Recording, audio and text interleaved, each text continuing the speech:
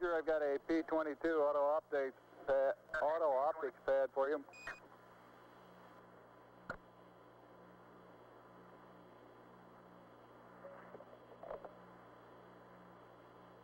Roger, go ahead.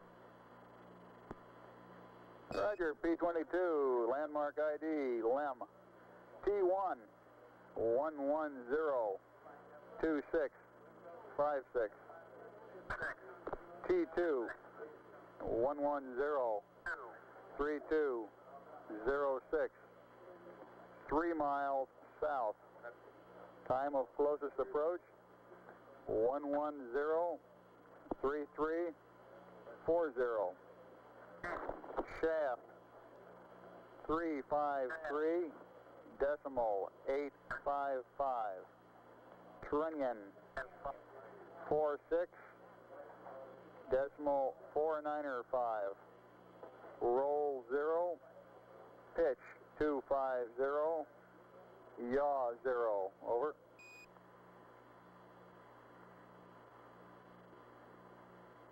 Roger, thank you. Read back now required. Roger, out.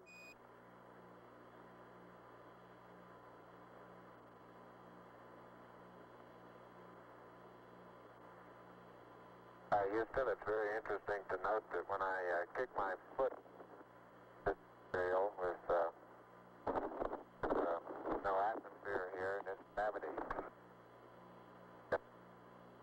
they seem to leave, and most of them have about the same angle of departure and velocity. Where I stand, the large portion of them will impact at a certain distance out.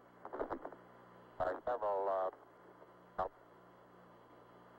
certain percentage, of course, that will impact different regions out, but so it's highly dependent upon the initial trajectory upwards, determines where most of the priority of the particle comes down, like the terrain.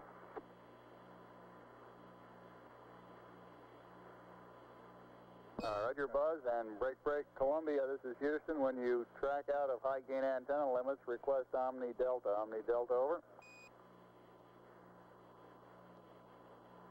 Well, man.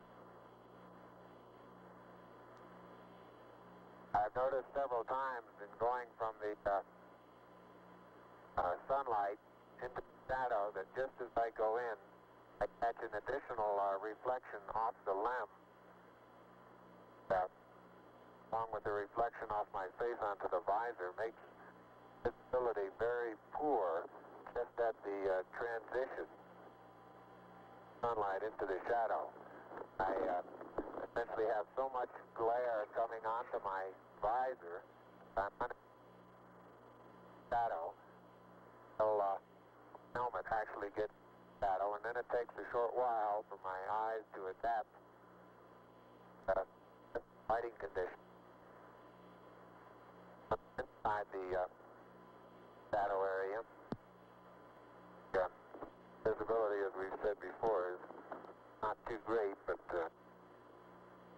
both visors up, we can certainly get what sort of footprints we have and the general condition of the soil. Again, after being out in the sunlight a while, it takes watch it, Neil. Neil, you're on the cable. Okay. Yeah, lift up your right foot. Right foot. It's still, your toe is still hooked in it. That one? Yeah, it's still hooked in it. A minute.